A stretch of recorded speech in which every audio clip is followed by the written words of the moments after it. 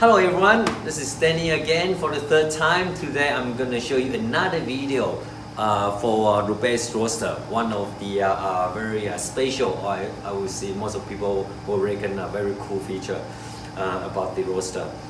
It's how what we use to operate the roaster. Basically, we have just been upgraded 15.6 inch screen for our Rubasse Roaster.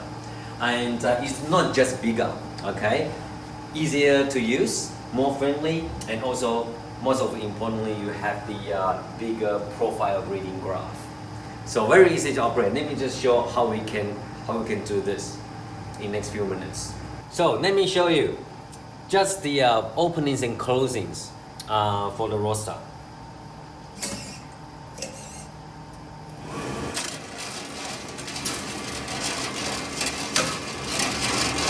Nice. See, everything is electric, so you don't have to use your hands at all when you're operating this roaster. Next, basically you have three major adjustments for your roasting. So you will have the exhaust, which control your airflow. You will have your heating power. So this one is 16,000 kilowatts. Okay, and you also have drum rotation per minute, okay? And so I can just quickly show you. I can increase 20 or -5, plus and -5. We have the heating 30%, +2 or -2. We have drum rotation counting at 55. I can increase basically 5 per unit. Very easy, okay? So let me just stop them. We also, next to it, it's a series of adjustments you need to do when you do your first roast, or I should say when you're going to manually doing your roasting. Okay, so you have preheat, charge in seconds, which is the of charging the beans into the drum. You have initial heating and initial exhaust, which is airflow. You can also control the discharge and the cooling tray, how long you want them to be, and also initial drum rotation. As you can see, they are all different colors. They actually represent different figures. For example, exhaust in blue, heating in red, yellowish color for the drum rotation, and it actually complement to the curves on your left hand side. I actually just hide the line. Okay, it appears. So you can actually hide them or you can display them. So if you're gonna display them, you need to have underlined. So initially it wasn't. So I just put it on now. So you can see the airflow there. Heating, let me just show you. Straight away, you can see the red. Should be somewhere there, here. Okay, just for demo, okay? So you will note that if you're looking for the graph of the figure, you have to refer to the colors. Next, you can actually adjust your preheat over there. So and you can put all the initial setup for your roast.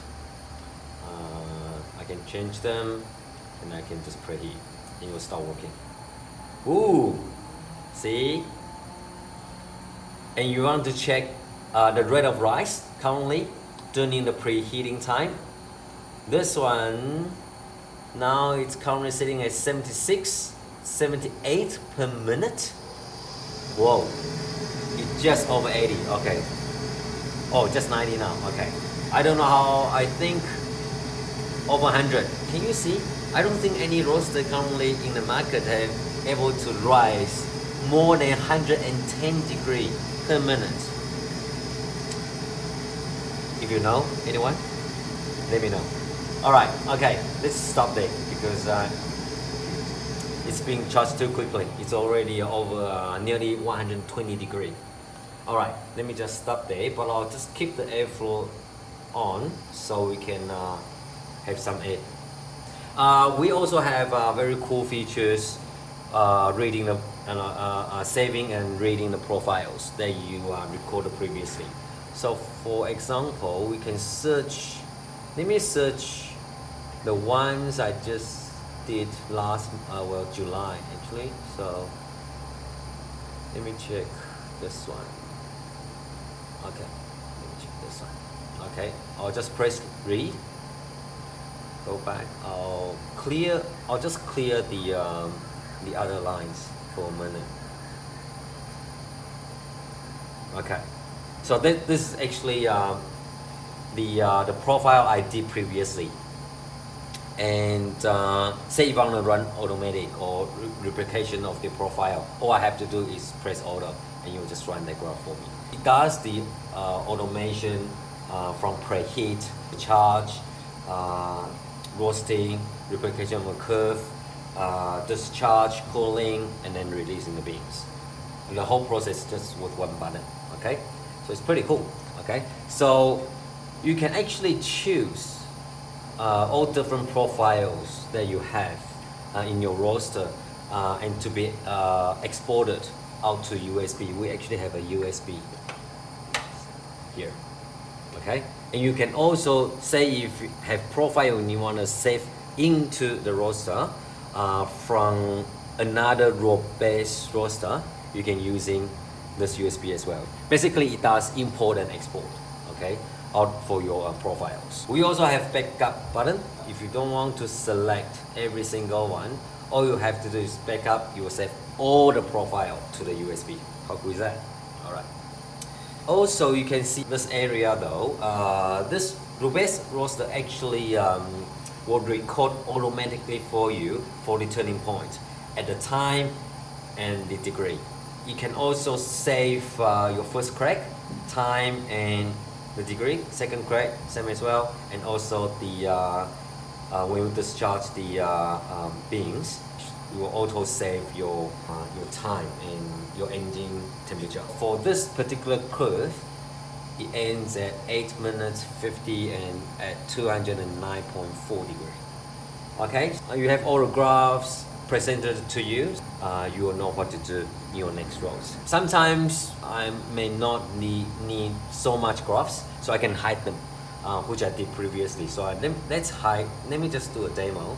Let me just hide all the lines except the bean temperature, the RR curve, and this is what we call the moisture detection. And the solid line is actually what's happening now, and the dotted line is the one that you saved previously, and you actually read them out.